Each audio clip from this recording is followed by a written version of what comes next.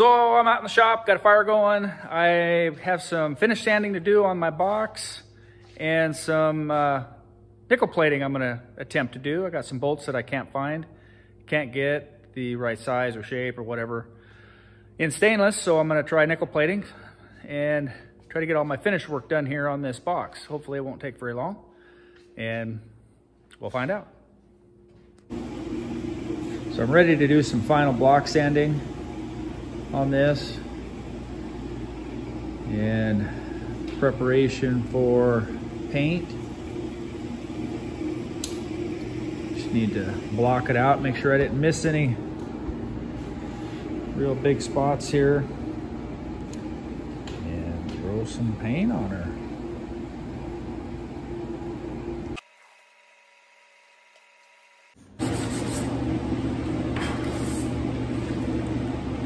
I don't care how prepared you think you are, how close you think you are, it's never quite done. Well, that's why I hate sanding. So I thought I was in pretty good shape before, and I put some surfacer primer on it and some guide coat, and just thought I'd go over it one more time, and I found all kinds of little scratches that I missed.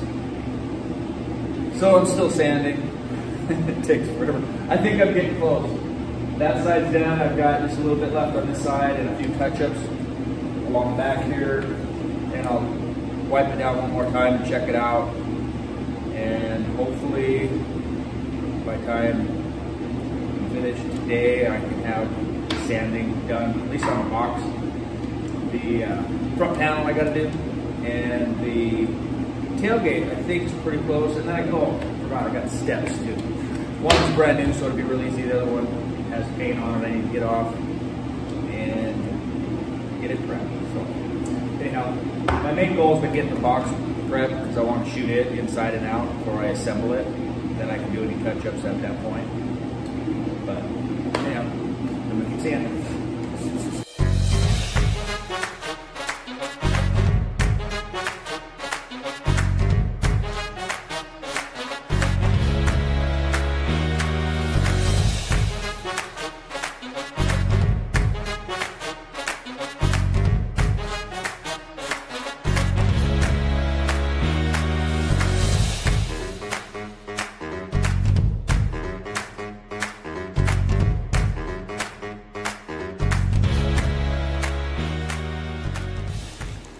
I don't know if you're that interested, but I just got a shipment or a box of parts in today. Stuff, seat belts for the cab. I wanted to get some new ones, so I got those. I'd like to see what they look like. I'd like to see how nice they looked. Sometimes you order stuff and you get it and it's a little disappointing on the quality. Sometimes they're great, sometimes they're not. You just don't know. Oh, that looks nice. That'll look nice in there. These were a ambidextrous. You can use them right or left, however you wanted to. Yeah, they got a little bracket. Just bolt that to the floor, bolt it to this unit. Hopefully that doesn't distract. I don't know if that color's right. We'll have to check that out. As long as it's close, right? That's all I care. So I've got one for the right, one for the left, and a center seat.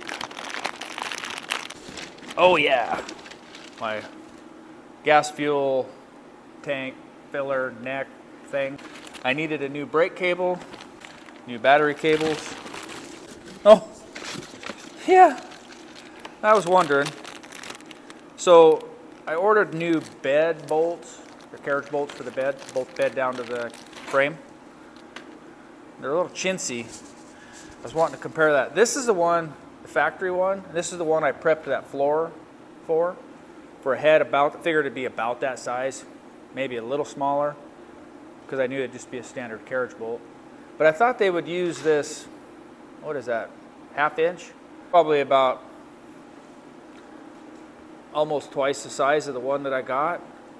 and that head's going to look ridiculous in that floor. I got it all prepped for a head that big. So I might not use these bolts. I'll save them for something else. I don't know. I thought they'd be really close to the replacement. I'm disappointed. So far everything else seems really good, but I just don't think that's going to look good. So I will either go pick up some stainless carriage bolts that size, or if that nickel plating works out, maybe I'll try nickel plating the heads of that. I'll have to prep that and get it all cleaned up so it's good bare metal. But we'll give that a shot. I'll have to do something different. I can't do that. So anyhow, everything else looks great. I'll get this stuff changed out later. It's all stuff for later. Seat belts, that's going to be awesome. Great. All right, we'll get back to business. All the bolts and hardware that I'm using for this bed assembly is stainless. But however, there's a few things that I couldn't get in stainless, so I was trying to figure out what to do, and I looked and looked and looked for bolts to replace them, and I needed something specific. I had some of these flat head, like a carriage bolt, but they're flat head, so they just sit flush. I couldn't get those in stainless, so I decided after some research that I would just nickel plate them, and nickel looks so close to stainless that it'll blend right in nicely. So I'm going to try my hand at nickel plating, and I got a few things that I'm going to try as well. I'm going to try doing this brake reservoir cap in nickel, and it'll almost give it a chrome look. I could buy a chrome one, but I thought, what the heck, why don't I try that? And if it works, great. If not, then I'll have to pick up a chrome one. Anyhow, I'm going to give this a shot.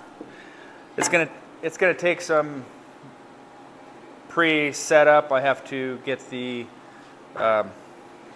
liquids, vinegar, salt. I need to get that mixed up and then actually charge that solution with nickel. So that'll take an hour or two. I'll let that run, and then we can get to the nickel process. So I'm going to get ready right now to do that. The idea is to have enough solution to fully submerge your parts, just using distilled vinegar. I'm going to go ahead and go a little deeper than I probably need, because who knows what I'm going to wind up doing next. If this works good, I might go looking for something else to do. And then just a pinch of salt. So they recommend pickling salt, something that's just pure salt. And they say just to use a little salt. I'm just going to put a little in there.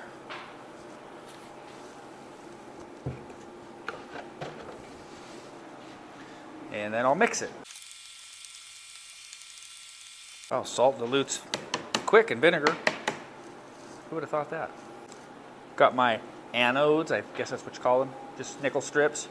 I ordered this off Amazon. I think it was $8, maybe not even that, $5. Anyhow, so for starters, need to hook up power supply and just run that in the solution for a while, and that will saturate this solution with nickel particles. It'll turn it green. I'm just using my battery charger on 10 amps. I think I could boost it up, but we'll just do this for starters. So that process has begun. We'll come back and check on it here a little later. Okay, so it's been over 2 hours and it's getting a green hue to it. I kind of would expect it to be a little more greener. So what I'm going to do is just hook up both of these.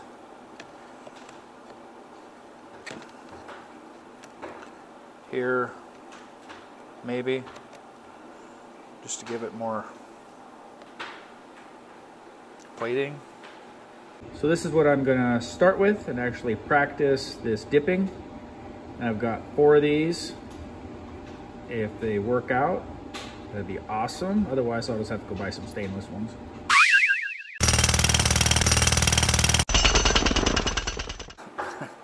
I just wrapped some copper wire around the bolt where I kind of wire brushed it and cleaned it up.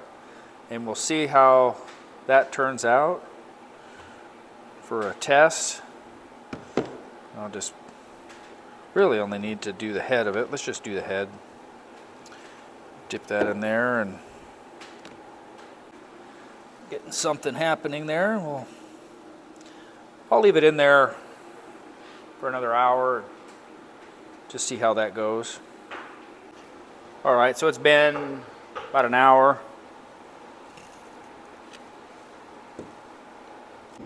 And it looked pretty good. I took it over to the polisher and hit with polisher and shined up really nice. The wire that I had attached to plated as well worked out really good, so I decided I'd go ahead and throw that cover in and let it run there for, I don't know, I'll give it in about an hour and see what she looks like, get a good plating on it. And then I have a few other little things we'll do, and I might just do the other bolts that I got laying over there the same way.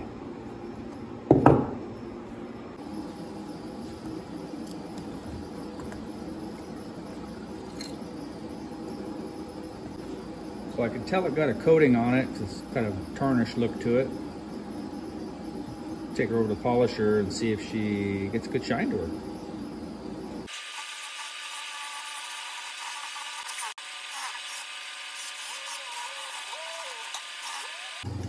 There, it's got a nice shine to it. I got these other 3 bolts ready to go.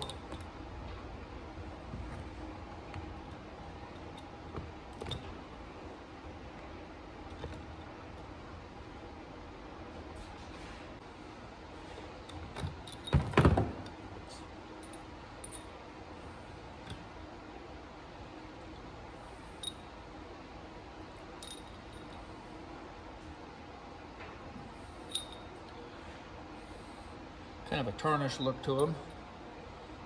I'll go hit them with the polisher and see how they turn out.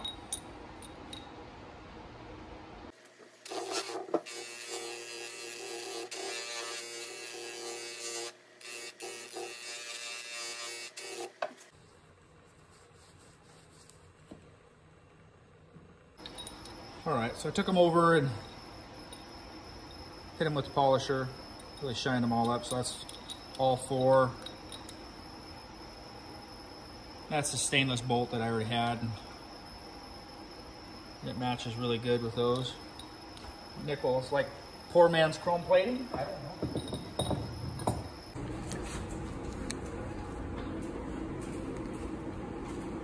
So that's the bolt that I got from LMC. I could have just went to the hardware store and got this, and if I would have done that, I would have got the right size. These are strong enough to hold down a bed with 6 of these on, or what's that, not 6, 8 of these on a bed. They're plenty strong to hold the bed down, and if you have the correct washer to go on underneath that, it would have filled that hole, but that's quite a bit different from what I was wanting. And the head is really not quite what I was hoping for. So I will use them and return these.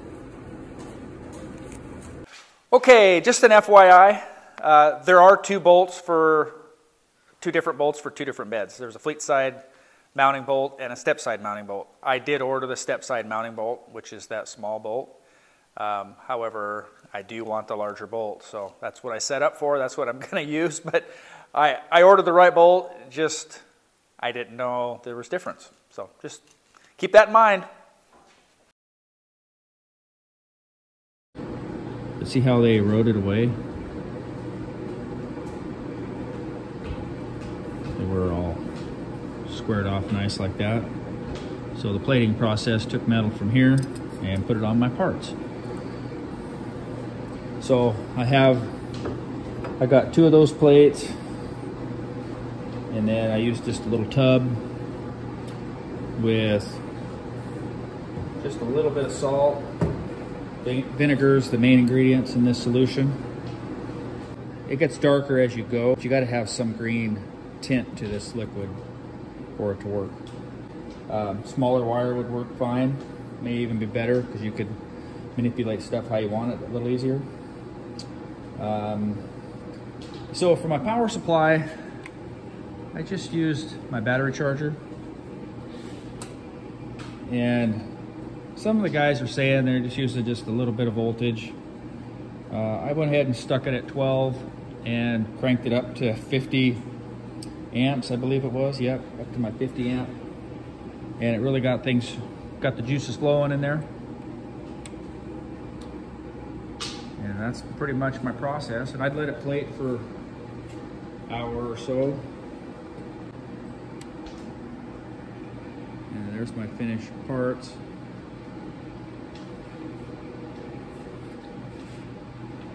It's a chrome-like finish. Maybe polished steel, but the nice thing about this is it's not gonna rust. And if you didn't notice before, that's what I started out with, and that's what my finished product is.